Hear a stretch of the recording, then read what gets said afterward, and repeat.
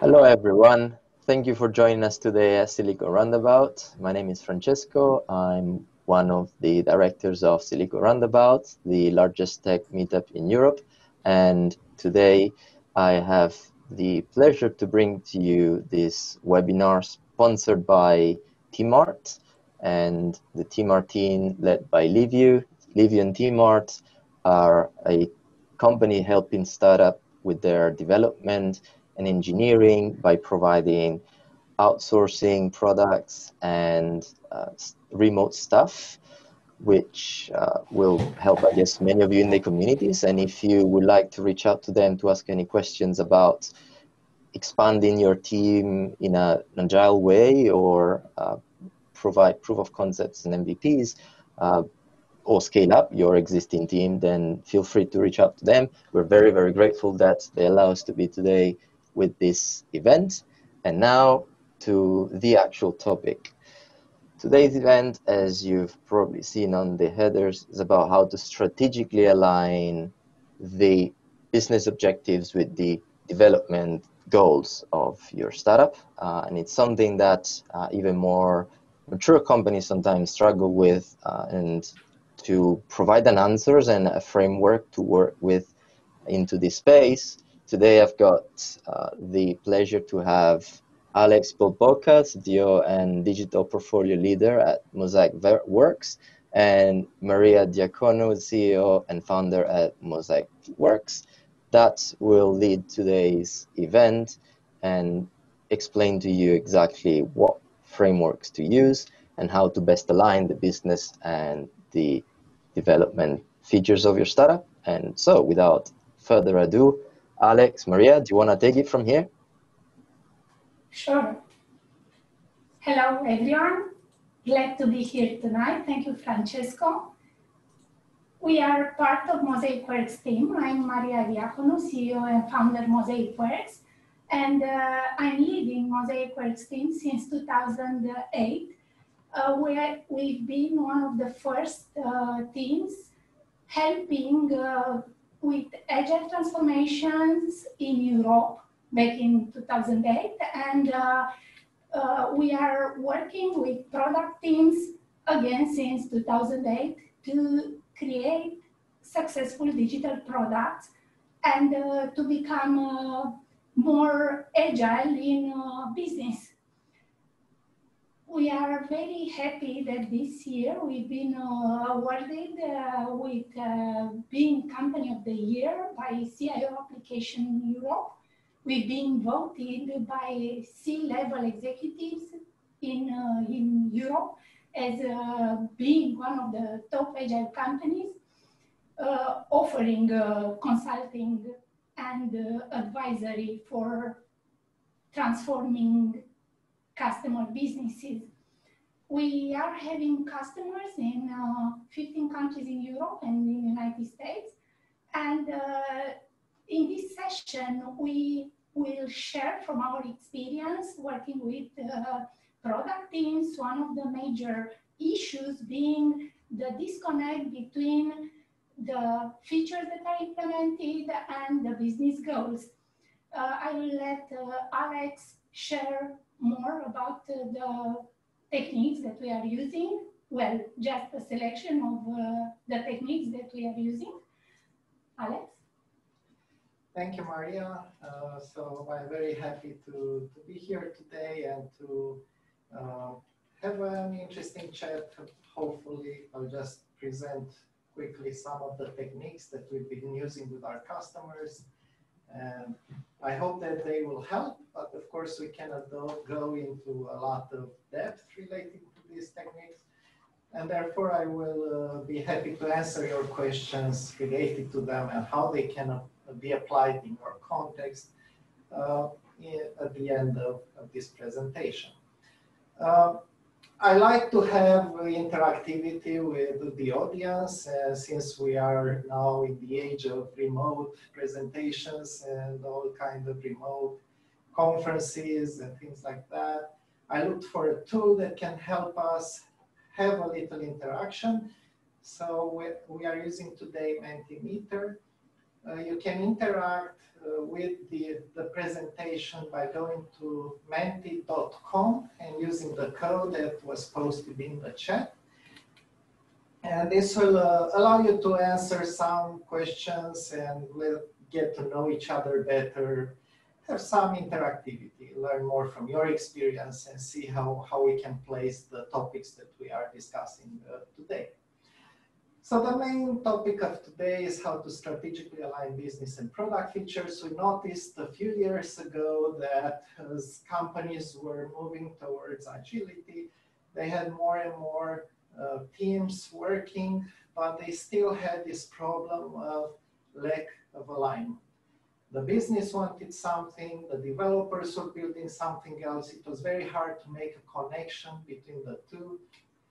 Development teams had no idea why they were building what they were building, and all kinds of things like this. And this results in missed opportunities. You are missing opportunities for options. You are missing opportunities for better user experience for your customers, or for better technical implementations in some cases.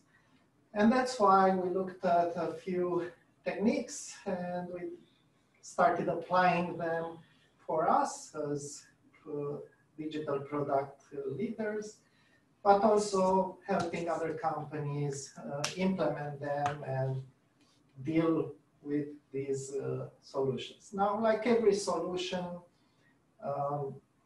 there is not a perfect solution for these situations. These are very complex situations. These help alleviate some of the problems and support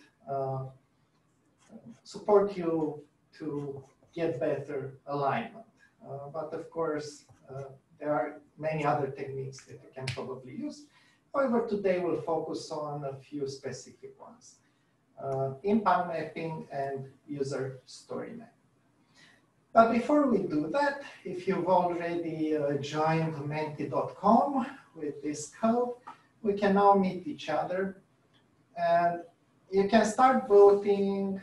This will be interesting to see if you can vote on the role that fits you best. It would be interesting to see what kind of audience we have today. From founders, product managers. I know sometimes these roles are not perfectly aligned with what I've written here, but just pick the one that matches you the closest. And this will get us started a little bit. Now, for myself, I have been developing software as a programmer and then as a software architect, and led some teams as a project manager for a number of years. And then I switched to agile development and also to training and helping other companies achieve these things. And I've learned a lot during this journey. So I started as a technical person, but now I'm in a place where I feel best when I can solve problems. When I can solve real problems, usually with software, but not necessarily with software. All right, so we have only 2 votes until now, one founder and one other. People are a bit shy of using this tool, but I'll continue, and then we can hopefully you will you will answer some other questions as we advance. This is more like a setup for us. Thank you for answering. So the main question that we are asking today is how to create successful digital products. And because this question is a very difficult question, I will make a few assumptions. I will assume that you have a product idea and that the product idea is valid, is fit to the market, so it has some value in it. It's not just a weird, crazy idea. It's something that's actually useful. You have enough money and time to implement it. I know this is perhaps a very an assumption that's very wide, but we'll go with it. You have your teams are efficient if you are working with one or more teams. If you give them something to do, they know how to do it efficiently. And you can manage your competition. So this means that you have fewer reasons to fail with products. We know that product development fails more often than not, but you have fewer reasons to fail. And the problem is that even under these best circumstances, under these best assumptions, you can still fail. And so what I would like to ask you, if you have, now you can again write a few words regarding some ways in which your past products have failed. If you've been involved in past products, what were reasons for that? Were you lacking money? Were you didn't have enough time? Okay, we are starting to see some replies, lack of traction. Let's see a few others.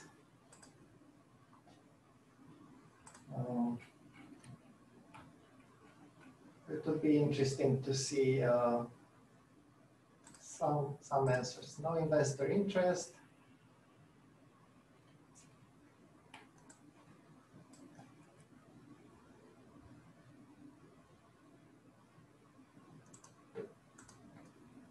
I'll try to wait for a minute or two and see if we can get more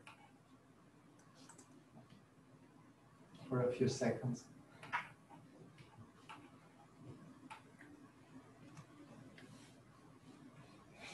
All right, so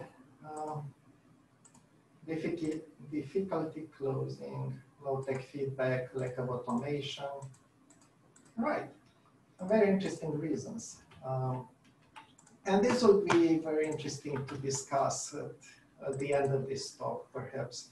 You can keep them in mind while I'll talk about the techniques that we are discussing today, and then see if some of these could have helped you, and you can ask more questions based on this context. Okay, 5 more seconds. 4, 3, 2, 1. Thank you for answering. A few typical reasons that we see under these best circumstances are the misalignment between business and development.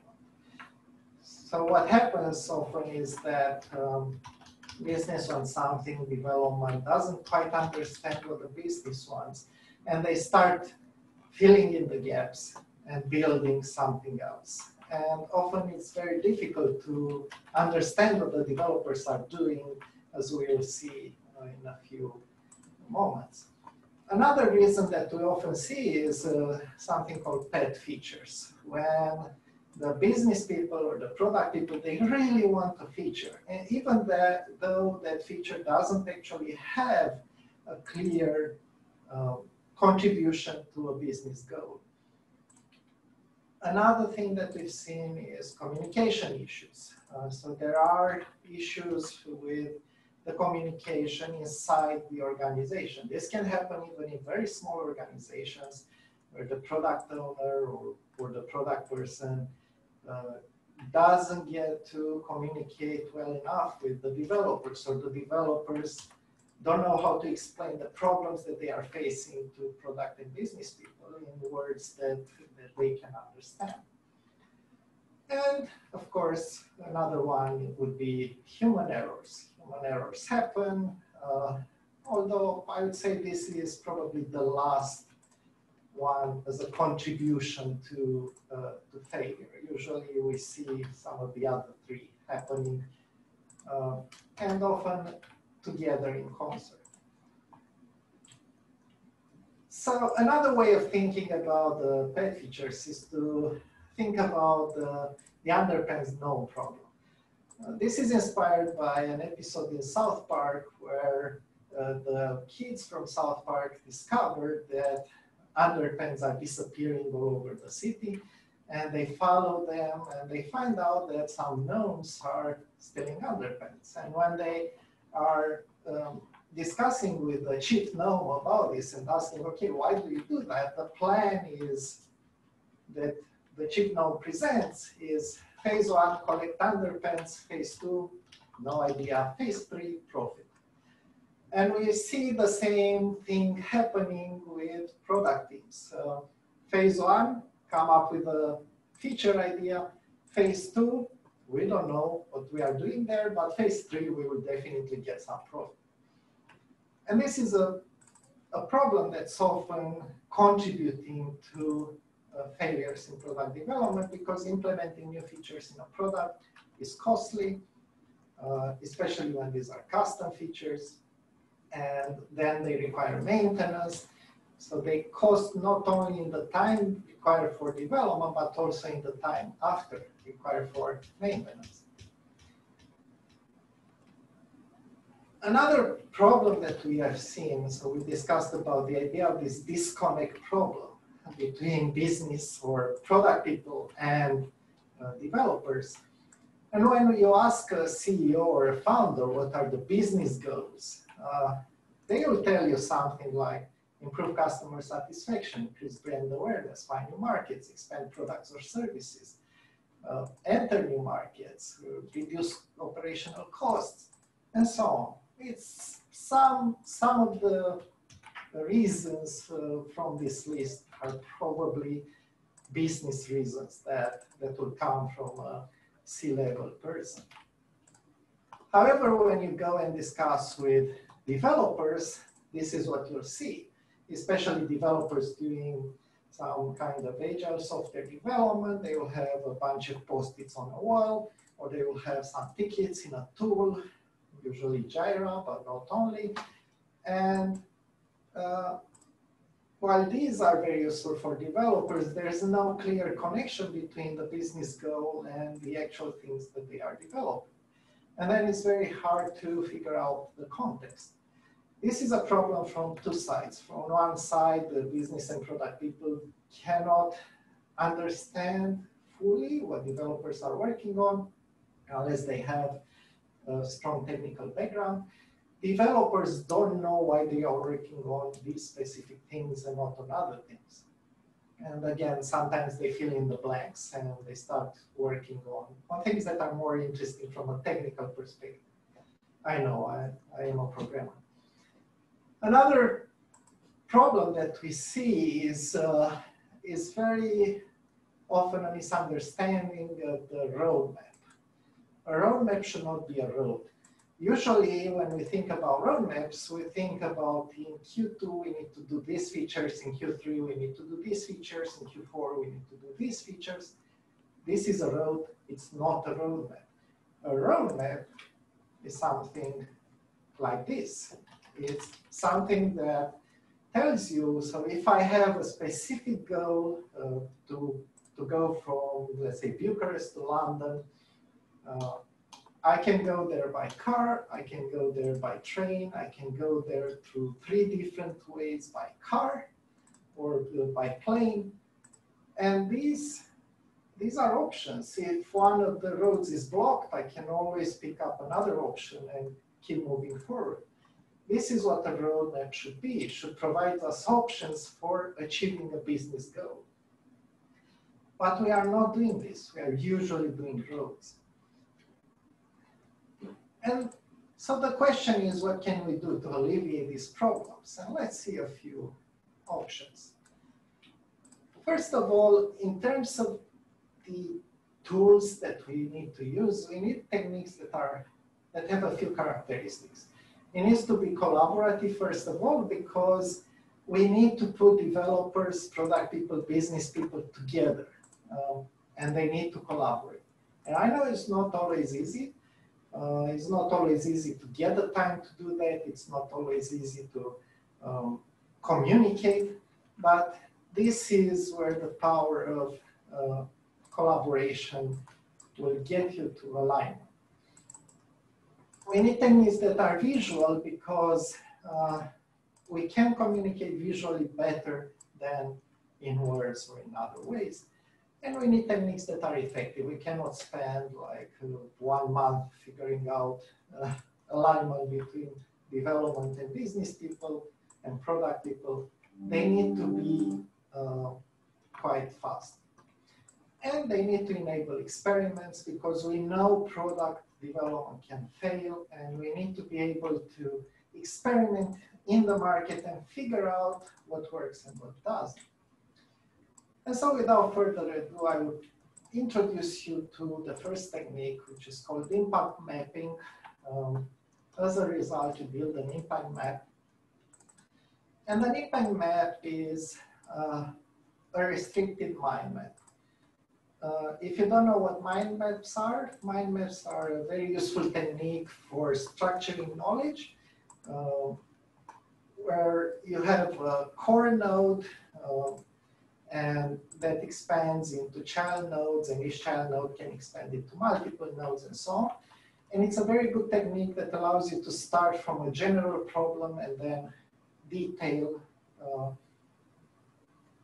details about the specifics of the problem. It's very powerful because it maps the way we store knowledge in the brain, and it's very natural for anybody who does analysis to apply. In this case, we'll use a restricted mind map, which means that every node has a specific role. It's not something that is general, and we will go into details in a few moments. It links the business goal with features. In fact, the first node that you see, the core node on the left, reduce transaction cost by 10%, that is a business goal. We start from a business goal, and then we think about the rest, and we end with the features. We have ideas of features that might help us achieve the business goal. It gives us options, and I will enter into more details after we discuss the impact map. But remember this, that an impact map shows us the options for achieving our goal. We don't have to implement every feature that is on the end of the impact map. We just need to see the options and then pick the ones that are more likely to help us. And it answers a few questions. Why are we doing what we are doing? The business goal. Who? The actors. Who can help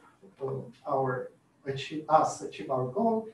How can they do that? By impacts. This level is what gives impact mapping its name, and what basically the features.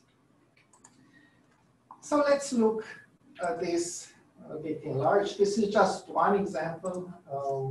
We can think of many more examples, and I will give you some resources for how to build an impact map at the end. But for now, let's go through this example because it's quite easy to understand. And you'll see that an impact map by itself is not a very complex or complicated idea, but it's very powerful when done properly, when done collaboratively with everybody involved. And we'll see how to use it in a few moments. Let's focus for now on how it's built. So we start from a goal, business goal, reduce transaction cost by 10%. These goals tend to be about money. They are about reducing costs, increasing revenue, protecting some money, for example, not paying GDPR fines, or things related to money, to specific business goals. And then we have a few actors. The actors can be organizations or users or roles that can help us or impede us from achieving this goal. In this case, the impact map is about financial applications. So we start from the goal to reduce transaction costs by 10%. And then if we go on the first level, we have a German settlement team, which is an actor that can help us achieve this goal. The next question is, the impact. And what the impact means is what is changing behavior for the actors that would help us achieve our goal. So we want the German settlement team to process important exceptions faster. And in order to do that, we need to provide them with a feature. And the feature would be improve exception reports, presumably to see the important exceptions better in the report, and prioritize exceptions, which will show the exceptions on top of the report, probably. So if we have these two features, we now have a clear answers to why we are doing what we are doing. We want to improve exception reports so that the German settlement team can process important exception faster, which would contribute to reducing the transaction costs. This is the power of this technique. And one important thing about it is that, as I said, you don't have to implement everything from here. It's a true roadmap. It just gives you possible options to achieve your goal. Your goal is to reduce transaction costs by 10%. So you could, for example, look at this and say, okay, so we can optimize performance of existing hardware, the last one from IT Ops, and inform traders about potential exceptions early and improve exception reports. Let's try to implement these things. Let's see what impact it has on transaction costs. If the impact has been reduced by 10%, we throw away the impact map and we figure out the next one. If we still need to do some more work, then we continue doing some more work and implementing more features. And this is the big difference between a road and a road. We don't have to implement everything. We just need to achieve the goal of the business. So how to use this impact map? First of all, it's used for alignment. And the way we build an impact map is by achieving alignment is by bringing together senior business people, senior product people, senior technical people, for example, your architects or senior people who know and can understand and make the connection with the business quite easily. Because we want everybody to be aligned. We want everybody to be involved. We want everybody to collaborate and to come up with ideas.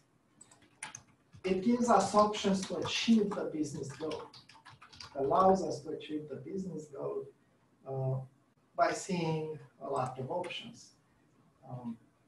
And it gives context for the development team. Once you build this impact map, it's best to print it or just draw it and post it in the developer's room or in a tool where they can see it daily.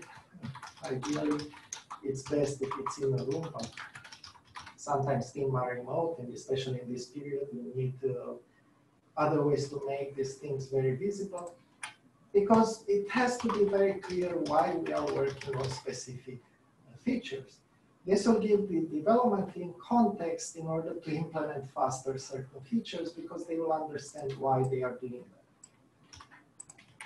And it's also a true roadmap, as we said, allows us to go through different options and achieve our goal. So the most important part of this is do not implement everything from an impact map. It's very easy to build one and we get really excited and implement everything.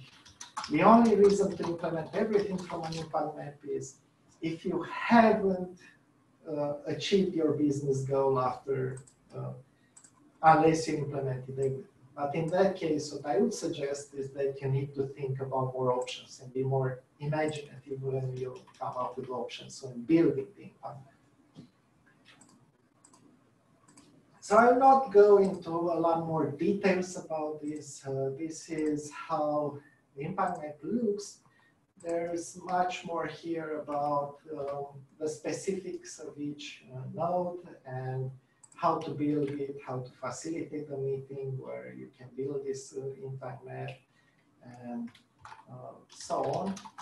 But I think it's enough to get you started and ask some questions that fit your context. And then I can give you some more details based on what you need to learn. A second technique that we will talk about today is a user story map. Again, this is a technique that is visual, collaborative, and it allows us to align. In this case, the alignment is more towards user, towards the user needs. Often we are working with companies that want to switch from their current type of thinking, which is more like project-oriented, let's do this project and so on, and be more customer-focused. And this is where this technique is exceptionally powerful. So let's look for a moment at how a typical backlog looks like. If you look at the Agile team, you usually see a long list of things. And the problem with these is that you don't get a lot of context for the items on the backlog. But if you have seen the backlog, it would be interesting to find out what problems have you seen with backlogs in the past. I'll wait again for a few 30 seconds or so to see if you have some past experiences with backlogs that didn't work so well.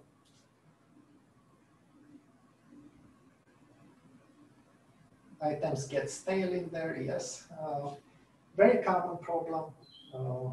People keep adding things to the backlog, but don't remove things from the backlog.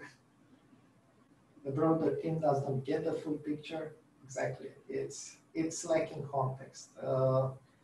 Sometimes you have those small post-its that are just very specific tasks, and you don't fully understand why developers are working on that.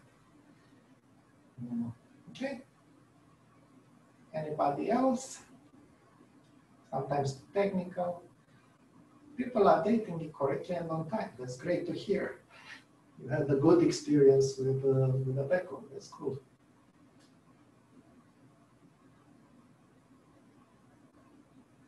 Right. 5 more seconds. 5, 4, 3, 2, 1. Thank you for answering. The biggest problem that we see with backlog items is that they tend to lack context. You start from a specific business goal or for a specific objective, but then you start breaking these things into smaller and smaller things that end up having almost no context. And if you ask a developer, why do we build that specific backlog item, they don't know what to tell you. And on the other hand, if you come as an outsider, as a C-level, for example, and start reading items from the backlog, you often don't understand what's the connection between them and the features that you are building. Another common problem that we see is that is with a technique called user stories, which many Agile teams are using. And user stories are a way of writing these backlog items that answer 3 questions. For whom is this important? What are we doing? And why are we doing it? But we still see a lot of user stories that look like this. This is a bit of an extreme example, but we often see user stories that look like, not exactly like this, but similar. As a user, I want to log in.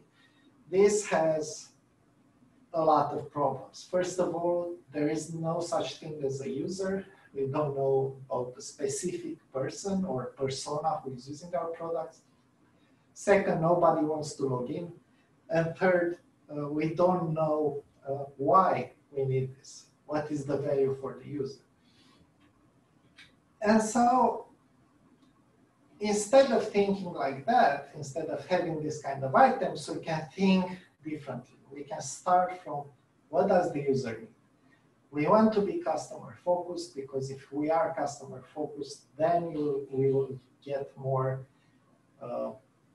people excited about our product. And in order to do that, we need to really think about what does the user need. And the user doesn't need to use your product. The user needs to accomplish a task. They need to book an accommodation, book a trip, buy something, and so on. They don't need to use the product. Your product is a tool for them to accomplish a task.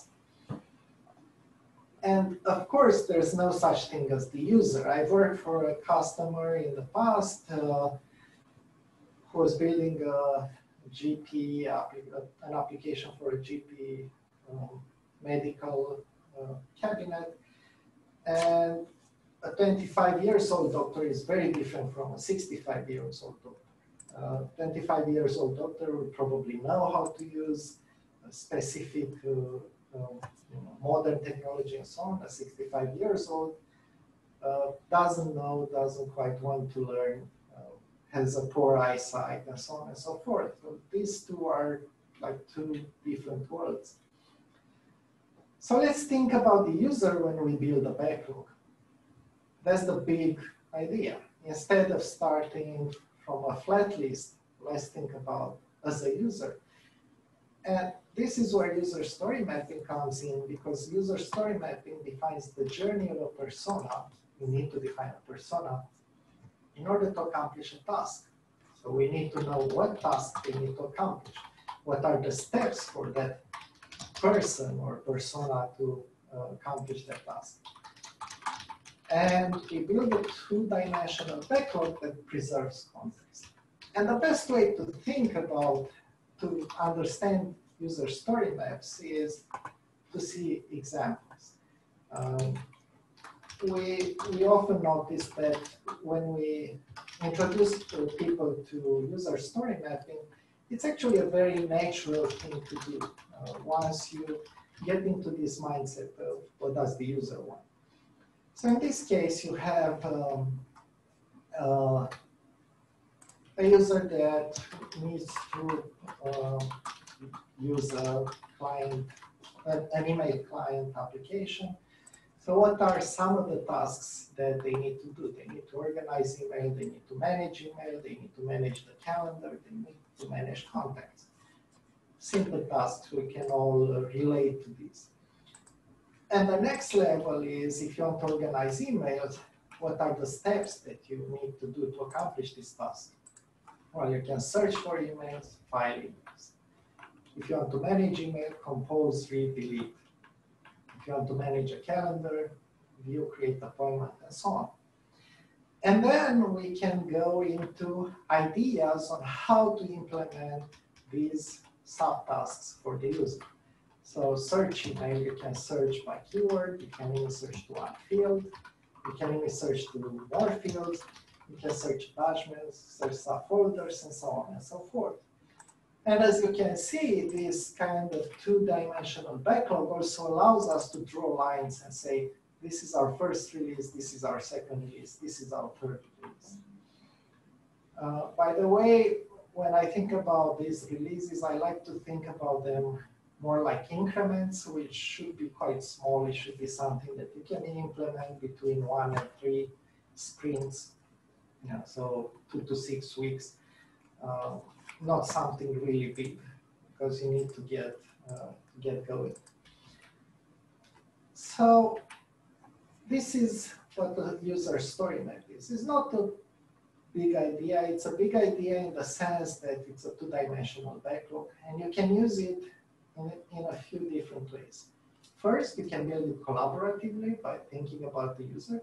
You can validate it with users. Sometimes you can ask the user, are these the tasks that you want to do? Are these the steps you go through? Do this map your mental model about these tasks? You can also make some UX prototypes based on that and test them out very quickly with users. But then it's also very useful to split into releases and to see as a map of things that you can, shows you where you are and how far you need to go, how far you have gone. So this is the fundamental anatomy of a user story map. You have time, you have user activities, the user tasks, and then a few user stories, but they now have a clear context, a clear goal. So how to use them? We've already discussed validated users, build collaboratively, involve architects or product or senior developers into it. And you can also start from an impact map, because if you have a clear goal, then you can, and you have a few ideas for features. Some of those features are actually a specific flow in your application and not a simple implementation. It can also serve as a progress map, because you can check out the things that you've implemented and you see how much you've done from it. Okay, so the bigger conclusion, besides these two techniques, is if you want alignment, you need to use something that's collaborative, visual, open, and something that can stay over time, over longer periods of time, because in that way, you as a business person can go to developers and ask them kind of, where are you on this map? And perhaps you can innovate and create some other types of maps of your own. A few resources, you can read about impact mapping in a book by Gojko Adzic. You just search for impact mapping on Google or Amazon and you'll find it. User story mapping, it's a book by Jeff Patton. You can find it again on Amazon. We at Mozaic Works, we have an online learning program for both impact mapping and user story mapping. If you just visit craftacademy.mozaicworks.com, you'll find our programs, our learning programs. And I like to leave you with one thing that is very relevant to this. There is nothing as useless as doing efficiently that which should not be done at all, by Peter Drucker. This is something that we should all keep in mind when trying to develop strategies. Thank you, and I am now open for questions. Initially, I had questions in Mentimeter, but you can, I understand that you ask questions through the webinar, so that is all for me for now.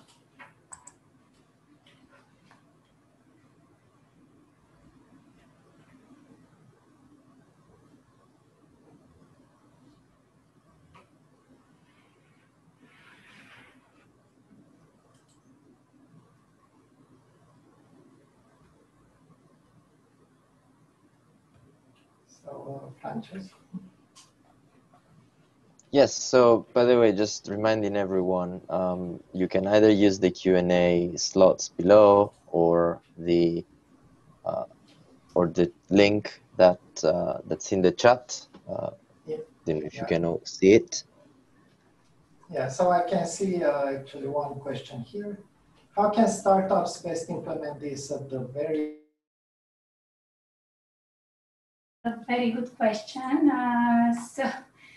In fact, it's the best idea to start with impact map for defining the business goals and to define the strategy of the product with impact map at the beginning in the first phase after you have just the idea of the product. I've been working with startups in Europe as an advisor and mentor, and this is something that we've been working together.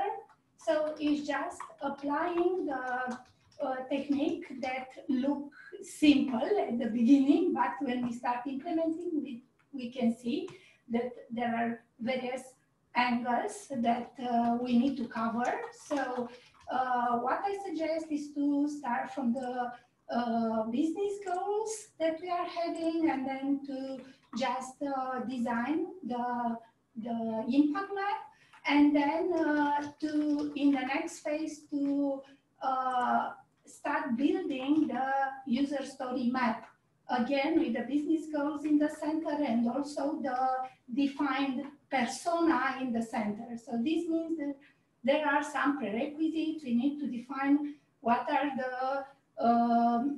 most important users of our apps, of our products, and to define the persona, and then to move further with the relation between the business goals, the behavior of the user, and then the features written in the story map format. Alex, if you want to add something. If I can add a few things, so you can. Ideally, when you build the impact map for a startup, you start seeing some growth cycles inside. So, for example, one feature could be we want the existing users to bring more users. This would be a nice goal to have. And often what I noticed is that it can be very helpful when doing the impact maps for startups because you start identifying these growth cycles. You start seeing them in the impact map. A second thing that I would get to related to startups, one of the things with startups is that you need to validate very quickly some ideas.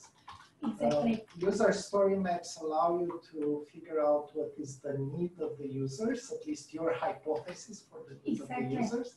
And then you can go into things like UX prototypes, which you can very quickly test and see if it's actually something useful for users. And you learn out very quickly whether it's useful or not. And also with Impact Map, one great thing is to focus on the first most important parts as a business goal. And that's actually the hardest part of an Impact Map, coming out with a goal that is actually can be accomplished. It's very easy to start from the idea, we want to have 1 million users, but you won't get 1 million users in 6 weeks or in 3 months. Yeah, so most probably you will start with, I want to validate this idea, how I can do this, what's the first objective, and how can I understand if my idea works. And next, okay, if I have right now 10 users, how can I increase to 1,000 users? So it goes in increments, and we need to understand the larger goal, like, okay, I want to have 1 million users. In fact, start with having 1 user first, and then 10 users, and then 1,000, and hopefully 10,000, and so on and so forth. And this means that for every smaller goal, we need a roadmap to achieve this goal. These are the questions that we are focusing on, and it gives us, the beauty of these techniques are that it gives us focus. We really understand what step are we in, and we dedicate our full resources on accomplishing one goal that is also shared and clearly understood because it's visual, it's simple, it's put in a very simple format, and everyone involved in building the product can easily relate to that direction. Okay, so I'll mark this as answered. What about Cucumber, and the best way to integrate this with BDD? Oh, I will let you answer. Yeah. So first of all, when you think about Impact Map, that's higher level than BDD. There's no connection there. BDD starts at the moment when you have an idea for a feature that you'd like to implement. So it's like the end of the Impact Map. And that's when you can actually start doing the BDD specs, the BDD analysis, the conversation part of the BDD.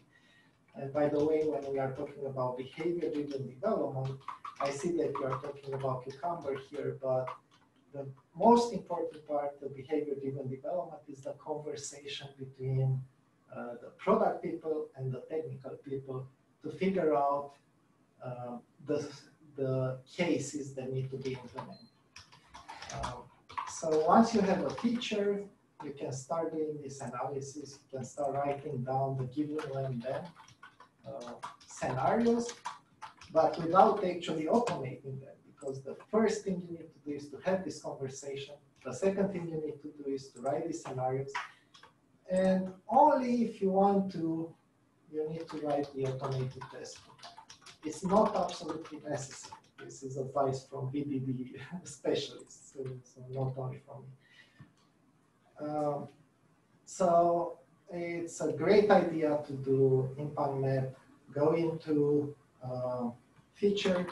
With a feature, if it's a more complex feature, it's like a flow, do the story map for that, and then go on each small story and do the BDD analysis, right? The given and then scenarios.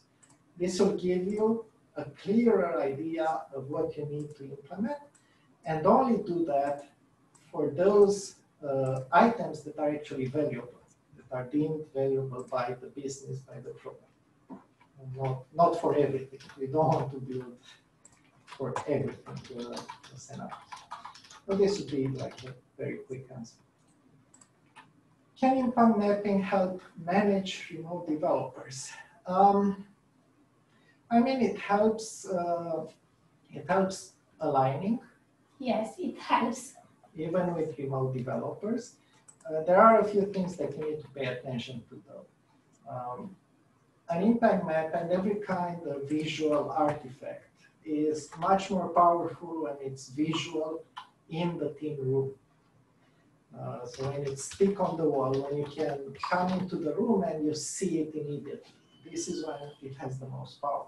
Well, right now, as we are working remotely, it's good for everyone to just have it in a place that can be easily accessible, and every day, preferably every day, to be referred to when executing every user story. Because again, many times we as developers, we forget the larger context, and we lose the connection between the need of the business and what needs to be implemented.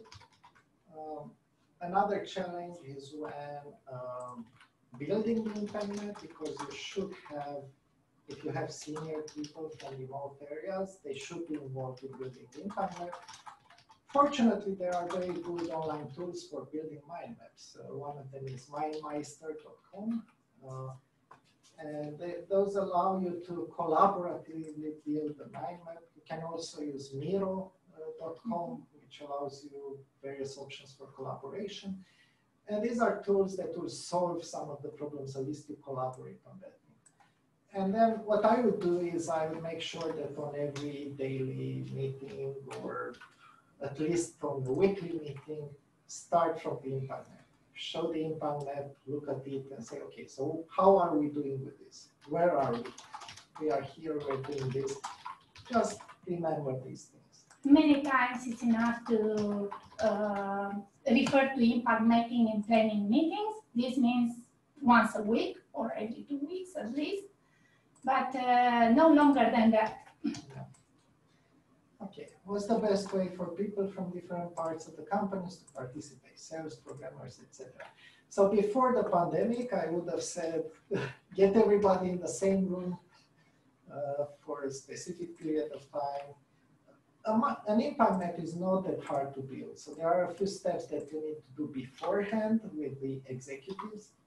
Figure out the business goal, force them to get the business goal that is clear and small enough so that you can actually, specific enough that you can actually implement.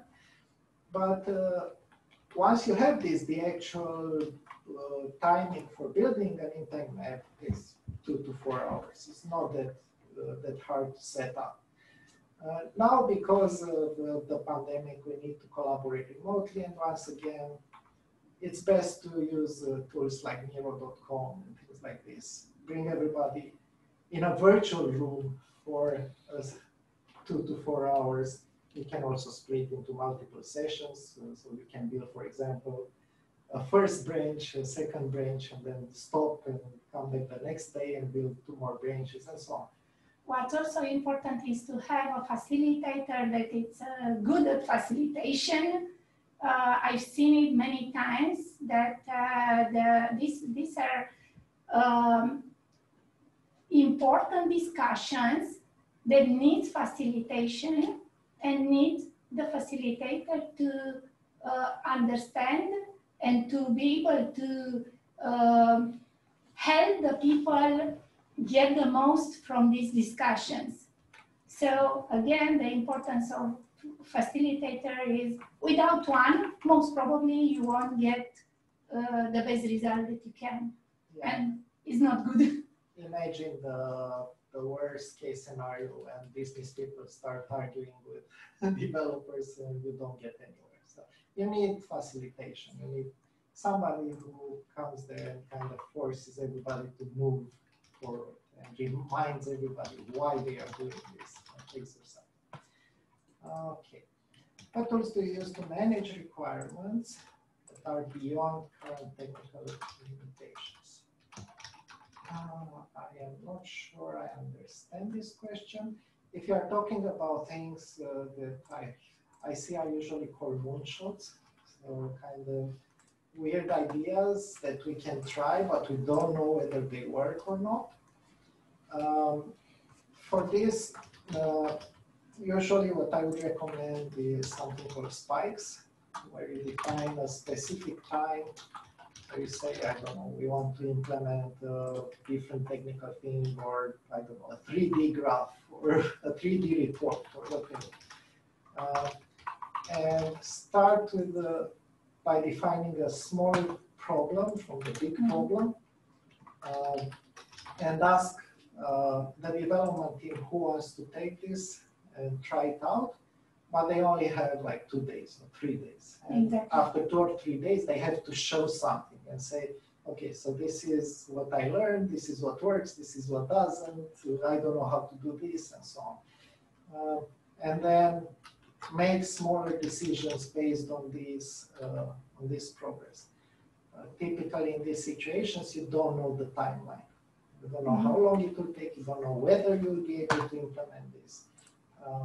So the best idea is to run technical experiments, but make sure that you know, I'm a programmer and we tend to get drawn into the technical stuff, and it gets really fun to try out a lot of things, and before you know it, 2 months have passed and you haven't done anything. This is why you need to just stick with a limited time box period of time. So I'm not sure if I answered your question, but if we haven't, then please ask another one that clarifies. Okay, no more questions. I think we're actually like pretty much spot on, because it's like we're 2 minutes to the end. So do we have like a very last question before we close off the webinar?